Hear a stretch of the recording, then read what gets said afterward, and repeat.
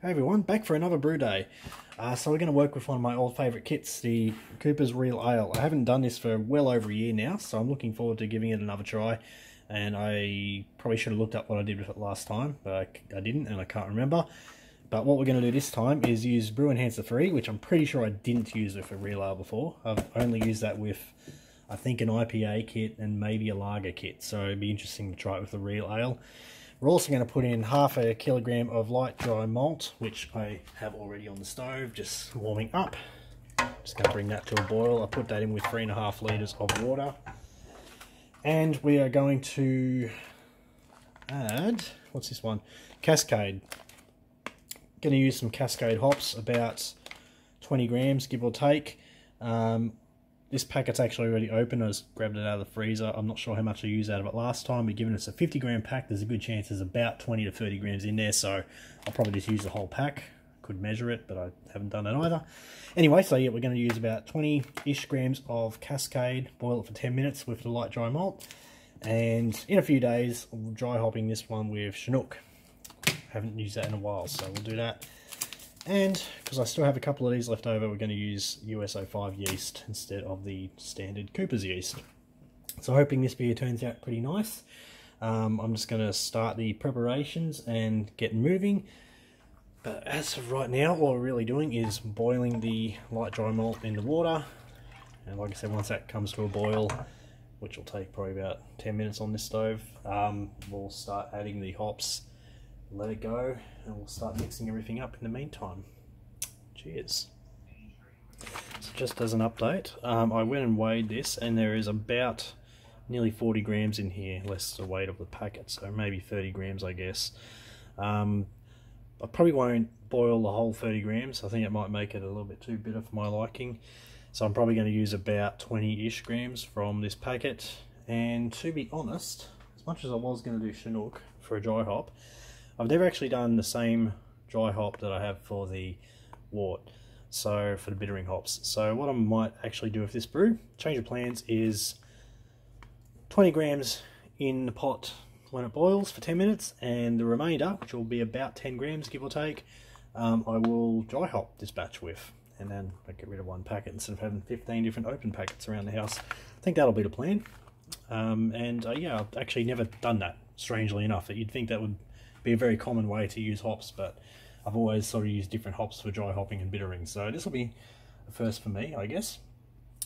Got a bit of bad news, sad personal news actually, unfortunately, in regards to brewing. As you know, I'm a bit of a fan of the Woolworths home brand kits, and some really terrible news.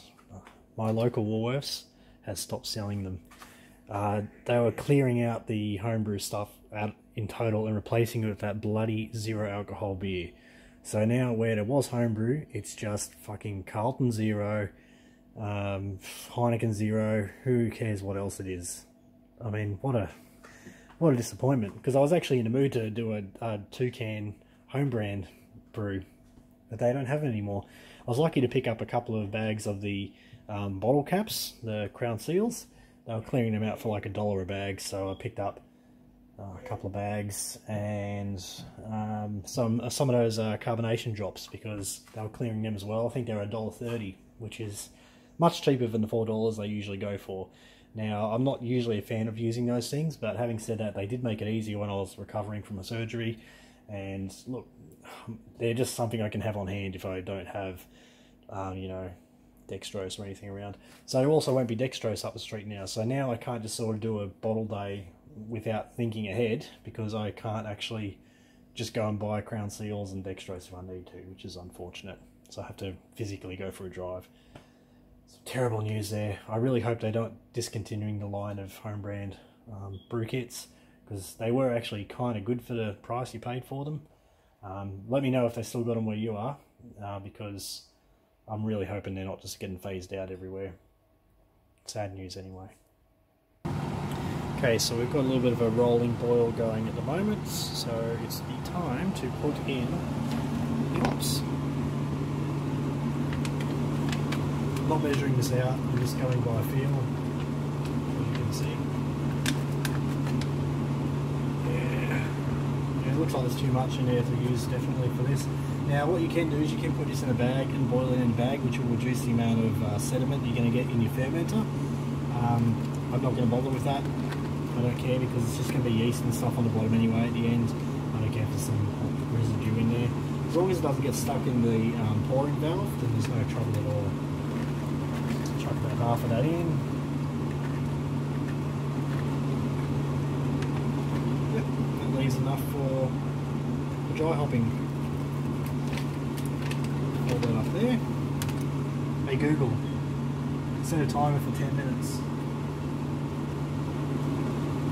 10 minutes, starting now. Just give it a little bit of a stir, make sure it's all good. Look at that, I've already got crap all over the thing. That was probably a bit of a mistake because I'm going to need this to stir my batch together. So what I'm going to do is rinse this off.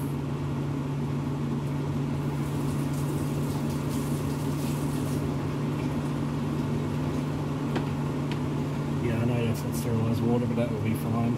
In the end, I'm literally going to fill the fermenter up with water straight out of the tap anyway, and I've never had an issue, so not too concerned. So yeah, give you a look at that.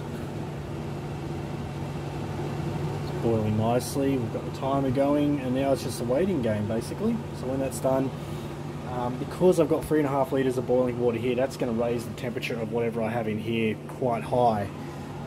Which obviously is going to impact if I can put the yeast in today or if I have to do it later tonight. So, I'm not going to boil some more water in the kettle to help loosen up the stuff in the can. I'm going to use this water entirely for all the hot water I need for the batch. So when this is done, I'm just going to pour it in, mix up the brew enhancer free, and then use a little bit into the can of real ale and just to loosen up the remaining bits and pieces.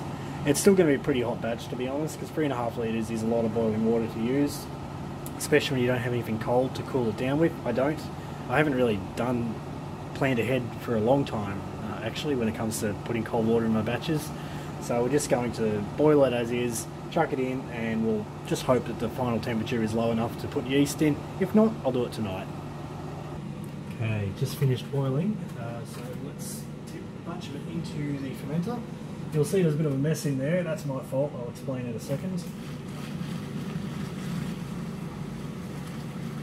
That much. Now you probably see there's a bit of the real ale kit in here, all that's stuck full of the thing.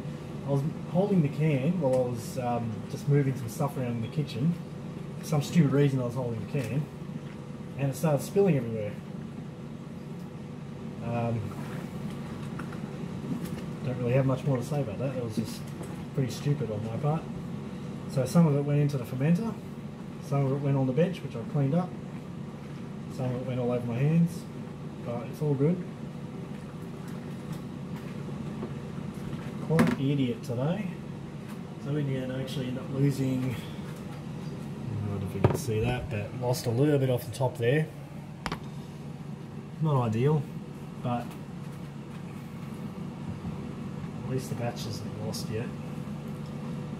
So let's get to work putting all this in.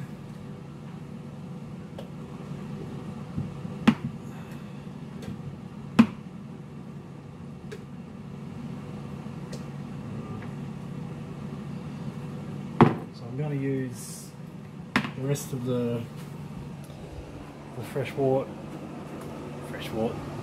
this into here to loosen that up. See if we can give that a try. I'm about to have to stop the video because I'm running out of space on my phone. It won't be a second.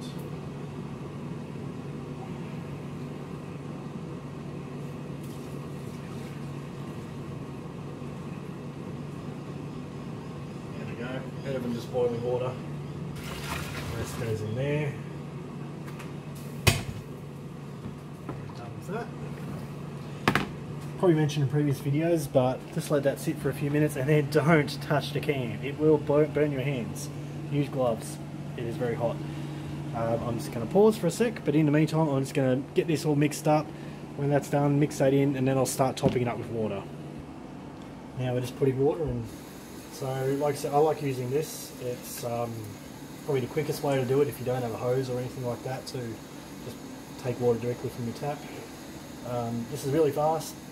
You get about a litre and a half each time. All I do is fill it up, pour it in, fill it up, pour it in, and just keep doing that. There we go, we've got all the water in there. I only did this one up to 20 litres today on account of losing some of the stuff from the can. I don't really want it to taste watery, so I thought just 20 litres, why not? One thing to note, it is way too hot to put yeast in, so I'll definitely be leaving this till tonight until I pitch the yeast. You really want to get 22 or lower, or ideally under 20 if you can, but 22 is usually fine.